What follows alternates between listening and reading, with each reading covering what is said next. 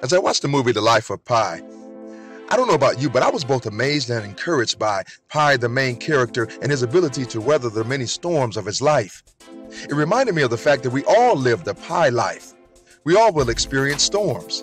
Nevertheless, when a storm comes, it's not a time to hit that proverbial panic button, but seek the strength that God provides to get you through your storm.